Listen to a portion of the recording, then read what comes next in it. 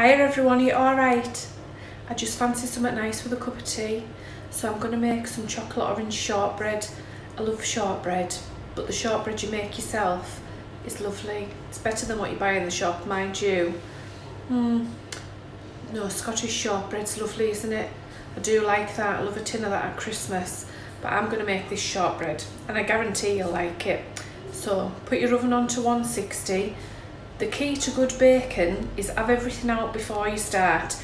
Don't start and then be ratcheting cupboards. So have it all out, get your scales out. We want the zest of an orange, so get your orange zested. And we need a chocolate orange. I love a chocolate orange. It's all I've been able to do, just not to eat it. But I might eat what's left of it, but we're going to chop some of it up.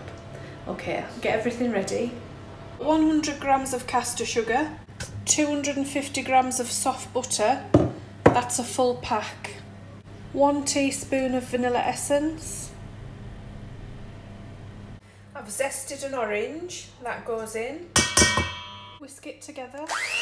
Now put in 200 grams of plain flour. Now we're going to mix the flour in, but we're doing it briefly, quickly. We don't want to handle it too much. There, so that's what you've got. You've got like a batter, a thick batter. Now you need 150 grams of orange flavoured chocolate. Chop them up. The bits don't have to be too small. I've only had one bit, so only a bit of that. Into the bowl. Combine it together, just use your hand. There's your mixture. So you need to line the tray. Just pour your mixture in.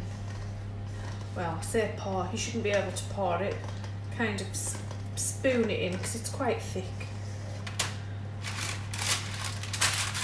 The back of a spoon's actually easier, it's quite a sticky mixture. There now, just like that. So that goes in the oven, 160 for about 40 minutes.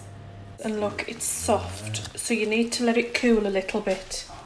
Sprinkle the top with caster sugar.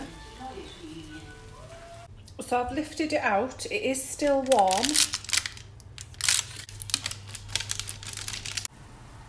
And these tins, pound shop, just the job, £1.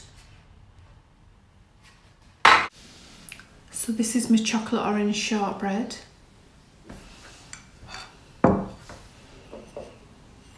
This is my coffee.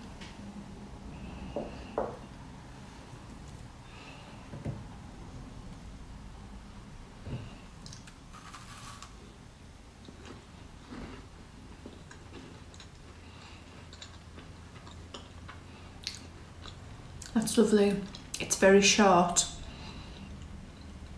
It's brittle, so it'll break easily.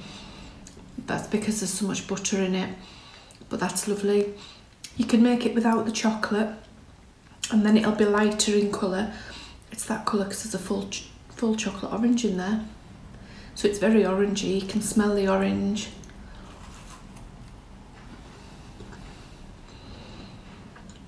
That's lovely, that. Make a good present. I'd be over the moon if somebody gave me that. I'm only gonna have one piece. There's nothing nicer than a homemade gift. So give these a go. I'll try and put some more foodie gift things on as I think of them. And as I get the ingredients, I'll make them and put them on. But they make lovely little gifts.